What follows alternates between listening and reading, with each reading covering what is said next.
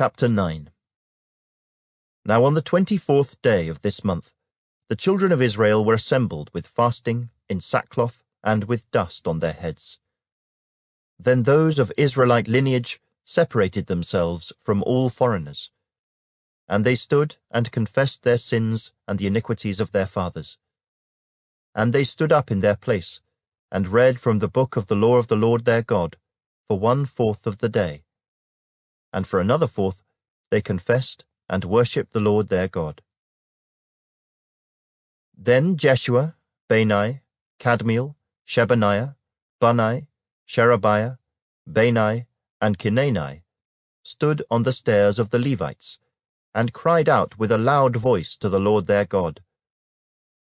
And the Levites, Jeshua, Kadmiel, Bani, Hashabniah, Sherebiah, Hodijah, Shebaniah, and Pethahiah, said, Stand up and bless the Lord your God, forever and ever.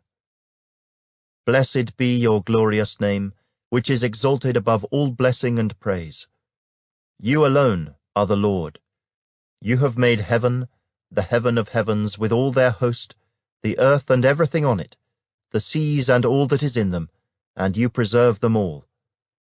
The host of heaven worships you. You are the Lord God, who chose Abram and brought him out of Ur of the Chaldeans, and gave him the name Abraham. You found his heart faithful before you, and made a covenant with him, to give the land of the Canaanites, the Hittites, the Amorites, the Perizzites, the Jebusites, and the Girgashites, to give it to his descendants. You have performed your words, for you are righteous. You saw the affliction of our fathers in Egypt, and heard their cry by the Red Sea. You showed signs and wonders against Pharaoh, against all his servants, and against all the people of his land. For you knew that they acted proudly against them. So you made a name for yourself, as it is this day. And you divided the sea before them, so that they went through the midst of the sea on the dry land. And their persecutors you threw into the deep, as a stone into the mighty waters. Moreover, you led them by day with a cloudy pillar, and by night with a pillar of fire, to give them light on the road which they should travel. You came down also on Mount Sinai, and spoke with them from heaven, and gave them just ordinances and true laws, good statutes and commandments. You made known to them your holy Sabbath, and commanded them precepts, statutes, and laws, by the hand of Moses your servant. You gave them bread from heaven for their hunger, and brought them water out of the rock for their thirst, and told them to go in to possess the land which you had sworn to give them. But they and our fathers acted proudly, hardened their necks, and did not heed your commandments. They refused to obey, and they were not mindful of your wonders that you did among them. But they hardened their necks, and in their rebellion they appointed a leader to return to their bondage. But you are God, ready to pardon, gracious and merciful, slow to anger, abundant in kindness, and did not forsake them. Even when they made a molded calf for themselves, and said, This is your God that brought you up out of Egypt, and worked great provocations. Yet in your manifold mercies you did not forsake them in the wilderness.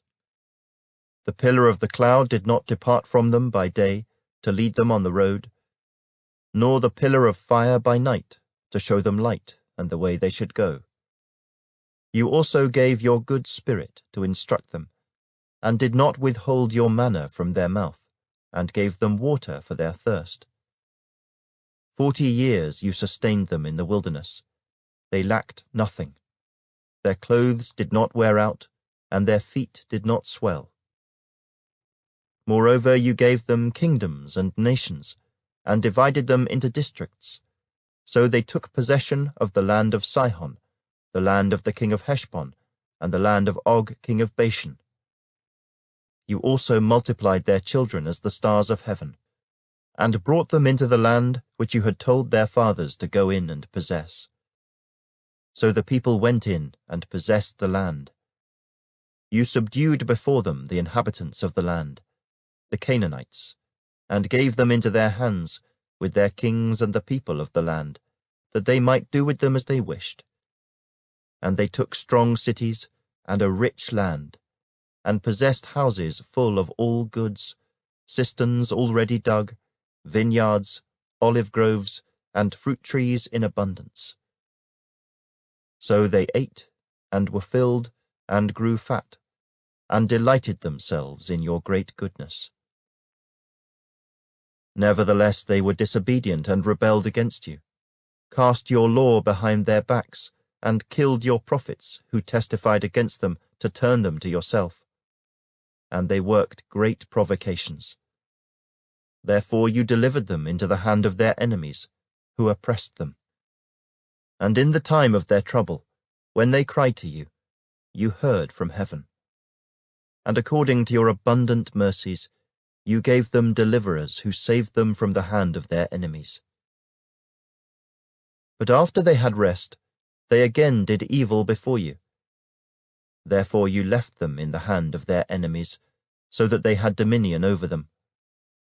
Yet when they returned and cried out to you, you heard from heaven.